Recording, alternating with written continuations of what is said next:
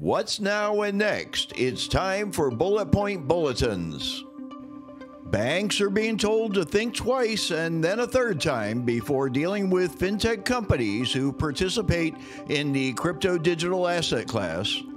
The warning is not about cryptocurrency directly, however, and instead is targeted towards banks who provide services to cryptocurrency companies. Banks are being cautioned if they are going to bank cryptocurrency fintech customers, the bank must have a deep understanding of those customers. In addition, the bank must also monitor and have a very solid knowledge of the overall industry. Banks that do have the appropriate controls to manage the activity safely and soundly are reminded that banking organizations are neither prohibited nor discouraged from providing banking services to customers of any specific class or type as permitted by law or regulation. The Big Three banking regulators issued the joint statement on liquidity risk to banking organizations on February 23rd. The Federal Reserve, Federal Deposit Insurance Corporation, and Office of the Comptroller of Currency issued similar guidance on crypto asset risks to banks.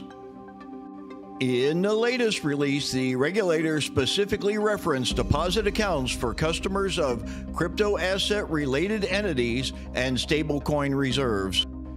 Distrust by the regulators of the cryptocurrency industry is evidenced by the statement, uncertainty and resulting deposit volatility can be exacerbated by end customer confusion related to inaccurate or misleading representations of deposit insurance by a crypto asset-related entity.